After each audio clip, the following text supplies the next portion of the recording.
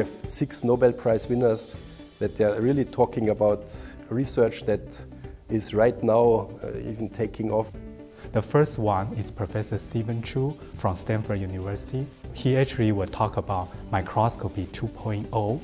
Also, we have another speaker from Stanford University, Professor William Moeller. He won the Nobel Prize in chemistry last year. So his main contribution is in super resolution microscopy.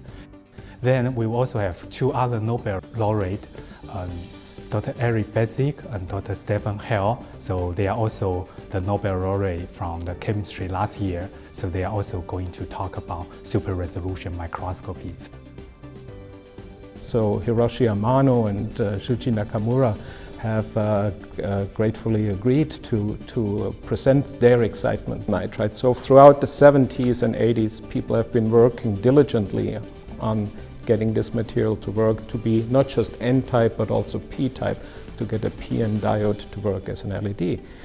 And most attempts obviously failed, but then it was when Amano and Akasaki achieved the P-type doping and the crystalline quality that then the diode became possible.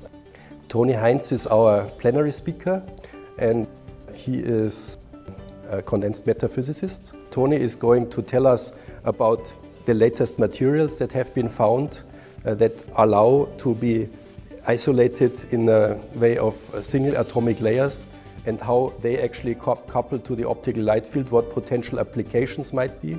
So one of the plenary speakers for CLEO this year is Professor Miles Padgett, and he works in the general area of orbital angular momentum of light, and essentially explores a fundamental question as to what happens to a light beam when it is in a higher order state. What are the effects when you propagate that kind of beam? What are the effects when you make that kind of a beam interact with the material?